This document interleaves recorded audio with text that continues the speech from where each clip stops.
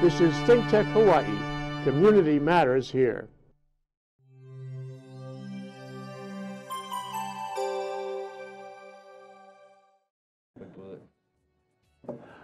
Aloha, and how you doing? Gordo the Tech Star here. Welcome to another exciting and thrilling episode of Hibachi Talk. This is going to be fun today. We're going to talk about Bitcoin mining in more detail than you could possibly want, but we're going to make it so that you can actually understand it and not open up your own mining farm unless you got a boatload of money. Anyway, I got Andrew, the security guy, with me. Aloha. He's not feeling well. He's a little under the weather. Wah. Too much time. And I got JD. J. Maurice, but I also affectionately call him JD because we go back since your first birthday. We've known you for long. You're the ultimate consummate tech guru guy that I've ever met my entire life. Yeah. I watched you grow up through this whole industry, and we'll talk about what you've done, and we'll talk about what's happening in the Bitcoin mining space because you've been there, done that, so we're going to hear it from someone who's been there firsthand. So grab a libation, pull up a chair, sit down. We're going to talk about Bitcoin mining, past, present, and future. Oh, and Happy New Year, everybody. That's right. Have a great New Year. Cheers. Nice. JD flew all the way in from Japan just to be on this show. That's true. True. So hang on. That smells so good. Anyway, so JD, a little bit of background on yourself because where'd you grow up? I'm from Honolulu. So you grew up in Honolulu. And my family. You were the president of the board of the condominium that we lived in. That's right. So my family and you go your grandparents way back, yes. And I've been told you attended my first birthday party. I did. I attended your first. And John Young gave you a piece of artwork. I hope you still have it. Yeah. John Young. I got a lot of John Youngs actually. Yeah, that's awesome. So rest his soul was a great artist here in Hawaii. For sure. Your mom, a special lady too. Unfortunately, she's not. Well, she's watching down on us right now. But so. For sure, I'm sure she is. Yeah. So cool guy. But you always been in tech. I've always been in tech. I started. I'd say I dropped out of school at 14 to work at a internet startup downtown. And what was that startup? That was called Pacific Interactive at the time, but then it was known as Systemetrics later on. Yeah. Wow. So Earl Ford. Worked for Earl? Earl told you to drop out of school? Don't do the head shake and the eye flash. Wow. We love Earl, but I mean, geez, 14 He gave me my first job. Were you like an intern? I was an intern at 14 at Systemetrics. At 14? That's awesome. Yeah. At 14. You were in Pacific Business News at one time, if I recall. Yeah, I had this crazy idea to build a whole bunch of servers in Pihana Pacific Data Center. Which is DR Fortress today, resurrected. Yes. Pihana Pacific, then Equinix, then DR Fortress. Sure. Yeah. So we're talking to this young man. This young man has grown up in this industry here. Sounds like it. True. And then I moved to Tokyo when I was 20 years old. Yeah. And I think I had something to do with that. Yeah?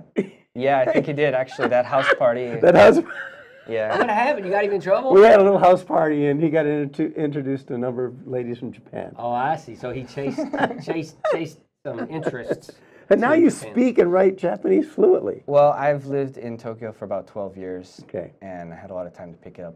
And also been on the countryside recently, so. Yeah, and when you moved there, you just fell in love with the culture, Yeah, I mean, Tokyo is such a great city. It's like the biggest metropolitan area in the whole world, and they have everything. They have huge companies and international business, everything, the culture, everything, the language. Everyone's so polite like Hawaii, but it's on a much larger scale. Yeah, I've always felt when you moved there that was going to be your spot, and I met your fiance the other day there, lovely young lady. So that's congratulations on that. So tremendous future ahead of you, and you're still so young. Yeah. So and you were actually when I became the director of IT for the city and county of Honolulu at the swearing-in ceremonies. I remember that. JD showed up. Right on. And he was there. Of course, he was there. He couldn't believe you actually made it.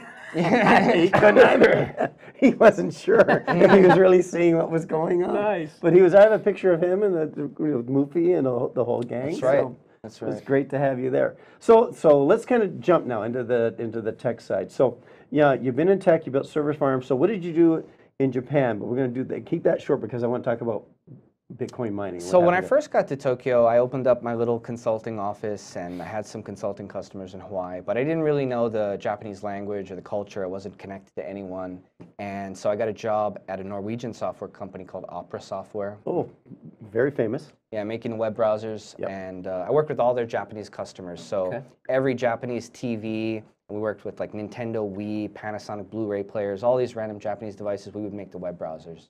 Okay. You wrote the Opera software that was the web browsers for all of those. Yeah, they made the browser in Norway, and we would port it to their proprietary cheap CPUs. Oh, their chip, okay. Yeah, and we would deliver the browser to their customers in Japan, and did that for a few years. Okay, so you did that for a few years, and let's fast forward. And when did you first start getting involved in Bitcoin and cryptocurrency? I guess about 5 or 6 years ago, during the Mt. Gox days. Mt. Gox was a Yeah, The first big cryptocurrency. one, right? They went belly up. Yeah. yeah. I got my first Bitcoin at about $8, but I didn't get into it more serious until $8. Yeah, It's 15,000 and change right now. Anyway, go $8. yeah. So I started getting into more serious when it was around $100. Me and a few friends.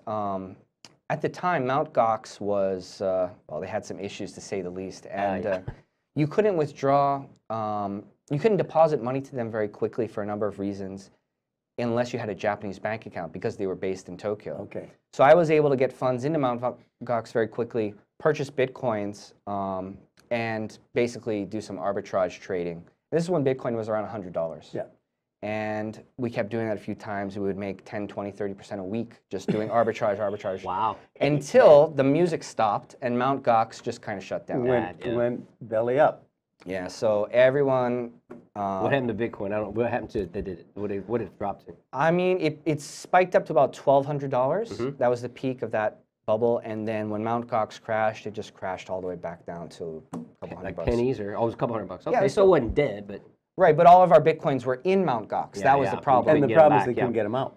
yeah. Well, they were already gone. Yeah, so You they It's had not to like take- it's not like there's They not had, an they had taken them away. Yeah. Yeah, they were No hacked. insurance behind the Bitcoin. It didn't help unfortunately. solidify that as a particular form of fiat-like currency. And also, I think there was that in the broader industry there was a lot of illicit things going on at Mt. Gox So- that they were selling, right? So everybody thought, well, that's what that's all about, like the broader. Yeah, those days people of that Bitcoin, didn't know didn't know. Spice Road and all those days are gone. Yeah. Right, Silk Road, yeah. Yeah, I'm sorry, Silk Road. Well, I think the darknet markets are stronger than ever, actually. Because if you shut down Silk Road, then 20 or 30 other will open up. Smaller in its ones place. that showed up. Yeah, and I think that market is probably doing just I'd bigger. say it's doing fine in ransomware. It is in that space. So then, when did you get into the mine? Because you were an early miner of Bitcoin. Oh. Was it Ethereum? Well, I started just as a hobby with Bitcoin. Okay. And the first serious mining farm I did was Ethereum. Ethereum. So we have a picture. I'm going to show you a picture of you and your mining farm when you were mining Ethereum. That will be one of the first ones. So there you are. And where Yeah. is that? So I built this farm in Compton, Los Angeles. Oh, another high district area. Yeah, we leased the dirtiest warehouse we could find, but it had a lot of electrical capacity. Okay. And me and a bunch of guys, we built about 100 or so GPU mining rigs. Okay. And it was really cool because with this farm, we kind of started Ethereum Classic. When Ethereum, Okay. yeah, there was a smart contract called the DAO. Right. This is about a year or so ago.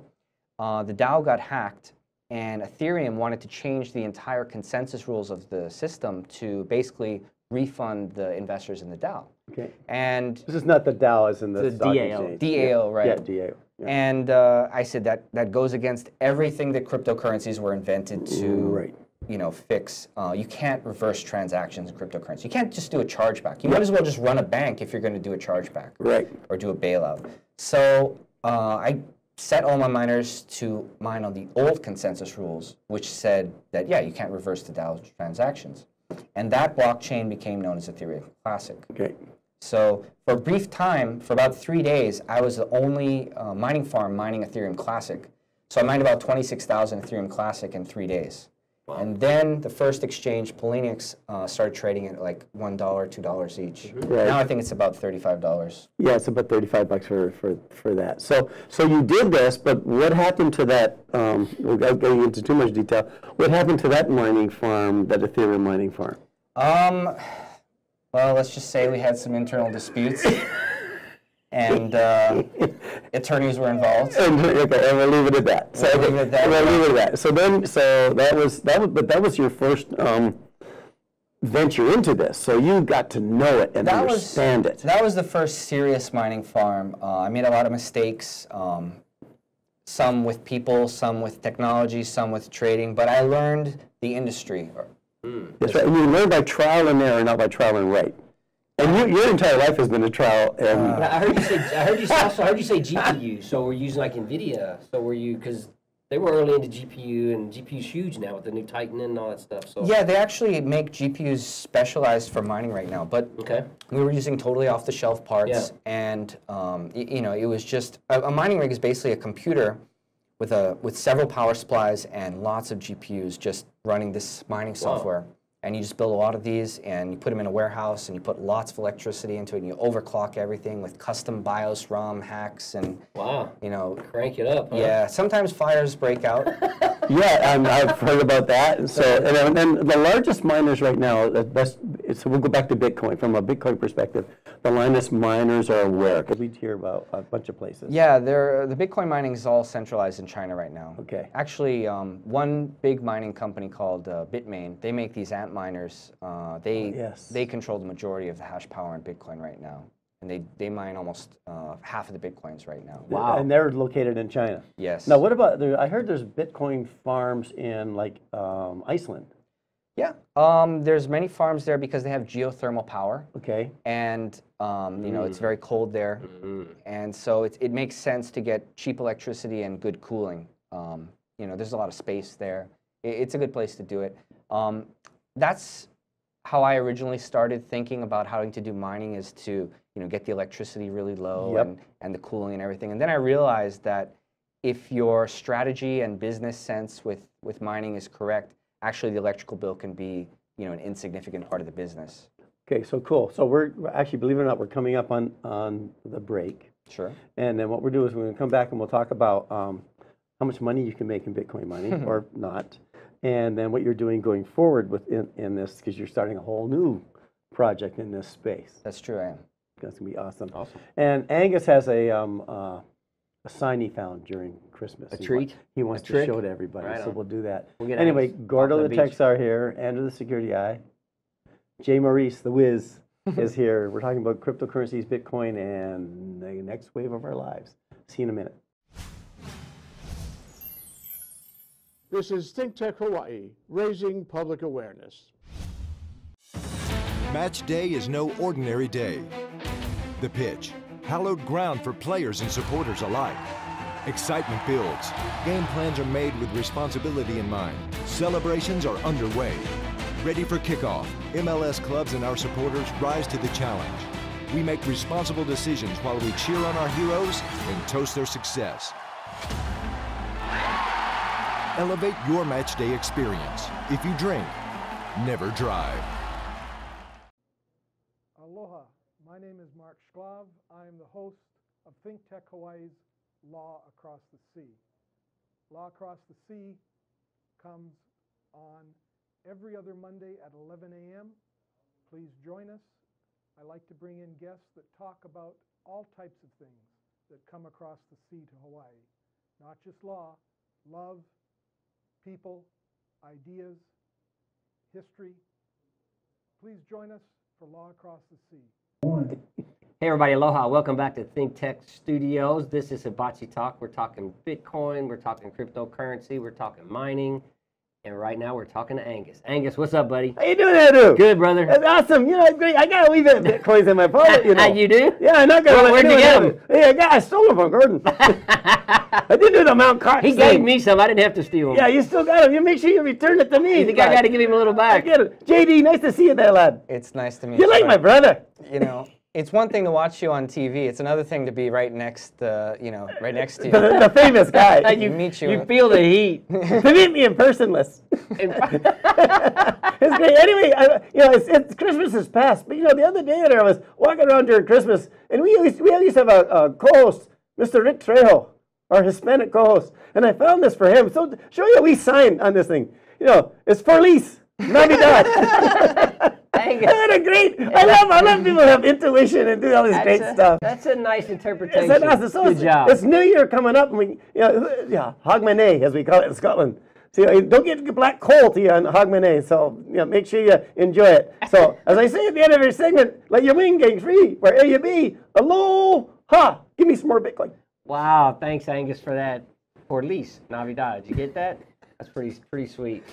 So let's get into some deeper tech. Tell me, I want to know about the future, so I know where to put my money. So you obviously built the Ethereum mining farm in anticipation of making some good money.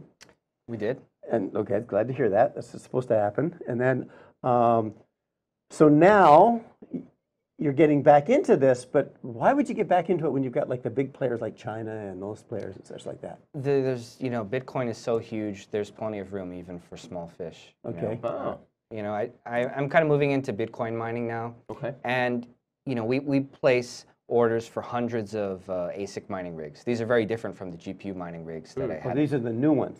Well, Bitcoin has been only ASIC mined for a long time now, but the newest ASIC miners, I'm placing order for a few hundred, and they say the smallest order they have after me is, in the thousands of mining rigs. So we're a very small fish, but it's still big for us, It's still huge. Yeah, I wish I had a picture of a mining rig because you had a photo, but unfortunately it didn't convert across. But essentially, it looks like a generator. With a computer on it. It's a bunch of custom ASIC chips that do nothing but mine Bitcoin, and they're just attached to this big heat sink with a bunch of big fans, and it blows a ton of air through it, uses a ton of electricity, and we put them all into this small warehouse, and we connect a whole megawatt of electricity or more to run all of these miners, and we blow a lot of air through it in the countryside, in the mountains, and so your next one is for security reasons. Is your next one in this country or is it in another country? No, I'm mining in Japan now. Okay. And the electricity there is very expensive compared to USA, where I was mining before. How's it compared to Hawaii? Oh, Hawaii is insanely expensive. I think it's like 36 cents a kilowatt hour here. Yeah. I mean, if you have the best miners and you have a very efficient setup, you could probably still do very, very well in Hawaii. But if you're starting out, you'd probably want to do it somewhere, in the Nevada desert, Yeah, where they've got solar and they got ways to I mean, I was talking to some of our legislators just last week, and they were saying they want to get involved in this, be able to enable this kind of thing to happen. And I like the look on your face right now. And I went, and they said, actually, I was talking to the governor. He said, why can this not happen? I said, two reasons. One is cost of electricity, and second is our education system sucks, and we're not educating people enough on. Well, I was just and I went thinking- that face to face with the governor, and I said that. I was thinking HECO doesn't pay as much for their power as we pay for ours, so maybe they could get in the mining. Yeah, do you think they? Right. Think the PUC'd allow that? Hey, PUC just gave them allowed them to do an increase on us after doing all this solar stuff. Yeah. Anyway, we digress. So come back to this. So now you're building or have built. We're building it now. Building it now. And we're probably going to start mining with our first farm in Japan in the next few months. And it's a 1 megawatt facility. Okay. And we just got the latest ASICs, and it's going to be awesome. So how many transactions can you say with a megawatt per hour? What do you project? So the way mining works is you're trying to solve the next block in the Bitcoin blockchain. Okay. And even with a huge 1 megawatt facility, I mean, it's huge for us. We're only going to be able to solve a block maybe once every 8 or 10 days after this thing gets turned on. And you're going to get a small percentage of that, which will create another transaction that needs to be authenticated. Every block you solve in Bitcoin right now is 12.5 Bitcoins for the block reward, and maybe 1 or 2 Bitcoins for the transaction fees for all the transactions you include in that block. So you're looking at, let's say, for the sake of argument, 14 Bitcoins. Around so 14 there, when you solve every time you solve one. And I'm going to sit here and do the math here. Well, if you solved 14 every 10 days, 15,000 times 14 equals. What's the payback? Matt, did I just read that right? Yeah, if you solve one block in the Bitcoin blockchain, it's about $250,000 right now. Yeah, $210,000. So what's your how does it work? What are you looking at? 5 years? Every 10 days, $210,000. Well, that's the thing, right? In the whole world, all the miners are trying to compete, and they're coming out with new chips. And the Bitcoin network readjusts the difficulty to make it harder to mine Bitcoin. Right. So over time, the mining farm will mine less and less Bitcoin. Right. And so it's very competitive. Wow. It's all about. So you got to keep rolling out new versions of farms every. Yeah, and it all comes So down often. to how much electricity you have, you know, I how see. much space you have. After a year or two, you might want to rip out your old gear and put in the newest gear, and you know. What about the software behind doing the Bitcoin mining? I mean, can you improve that to make it more efficient? Not from a consumption standpoint, but from a speed standpoint on how that's been coded, because you've been coding for decades. Well, everyone uses mining pools, and Okay. we run our own private mining pool. But the mining software and the mining pool software, it's all pretty much the same. Okay. It comes down to raw computational power. Okay, so let me ask you this question. So I don't have the money to build a farm and do all this kind of stuff. Is there a way that someone can invest into someone like yourself who is building these farms, and then you're like a startup? So it's like I think it's Shark Tank or something like that, where I'm going to put some money into this, and then you're going to not guarantee me, but say essentially you could possibly get this return. Yeah, for sure. The way we structure the new business is we're kind of like a vendor. And if you have space and power and the logistics to do it, we will essentially build a farm for you. And we just take a percentage of the earnings. wow. Oh, my house on the Big Island. That's not a bad deal. Which is freaking cold all the time. It ain't that cold. This is a lot of heat. There's a lot of heat. That might turn your place into a log cabin. I can put it in the garage, man. It's just like the garage is always in the 60s. I don't think it's big enough. I mean, you usually want to do at least 1 megawatt to start. Yeah, So well, I don't know how much power you got there. Helco, thanks a lot. I'd be really happy at what He'd I'm suck spending up over all there. of the Waimea of a megawatt. Waimea would have no power forever. Yeah, so in Hawaii it's kind of tough, but there are many places in the world where it just makes sense. So legislators, can I just insert my little comment? Hawaii's kind of tough. Once again, you shut down Coinbase here. Shut down Coinbase. You make it real difficult for me to start up my ATM for Bitcoin purchasing. And now you got an electricity bill that's off the scale, and you said, "Oh, we want to bring Amazon here, or we want to bring so and so here." Yeah, right. I just don't think we're going to compete. But what's the future look like? I mean, so where's this going? I mean, Well, you're in the business of installing 1 megawatt farms, or as big as they'll let you, whatever they using can handle. Bitcoin to pay for it. But I mean, yeah. I mean, the future of Bitcoin, it's the new global financial system. Yeah. We're talking about disrupting banks and government, and this is going to change the world more than the internet has, right? I mean, It seems to be as quickly as agree with anything you, I've Jamie. ever seen. in our lifetime, the internet has only had a few apps that really took on, and they're mostly just communication or sharing some data. This is money. This is the internet of money, and it's going to disrupt everything. It's going to change the world. It's the biggest transfer of wealth in our lifetime. That's true. So think about it. The biggest transfer of wealth in our lifetime, and governments think they're going to shut it down. Yeah, how many, I mean... You know what? I can ignore the government. What's when it the comes market to this. cap for it to just offhand 200 on Bitcoin today is 260 billion today. 260 billion. So today. what was it 4 years ago? 3 years? What was it last year? It was like half of that last year? less than that. Or less? Not even that, way less. So, I mean... And we haven't started using it to buy things yet, which we can though. A lot of us are holding it. Right. Right now, Bitcoin is really good at a store of value. Yes. And next, you're going to see the layer 2 payment networks coming online. This is the Lightning Network and all these payment channel things where it's going to be almost free to do transactions. And then not only will Bitcoin have the store of value really solid, but also have the medium of exchange function of money. So here's the dilemma we have, and we're going to watch it unfold over the next number of years. I'm sitting on a US dollar that's worth so much, but it doesn't fluctuate in value like Bitcoin does. Sure. So I can go buy my Starbucks with it and so on. I'm sitting in a Bitcoin right now that can go from $20,000 like it was 7 days ago to $13,000, which it was 7 days later. So do I sit, hold on it, whatever? So I personally am not using it to buy anything yet. At what point do you think people start using it to buy things? Well, we used Bitcoin for years to buy a coffee at the cafe and whatnot. But Just true. You gave me my first Bitcoin to buy Starbucks. I don't even want to think of what I paid for that Starbucks. yeah, it was an expensive. In today's terms, yeah. But he's in the from the mining perspective. I love how they're making new Bitcoin.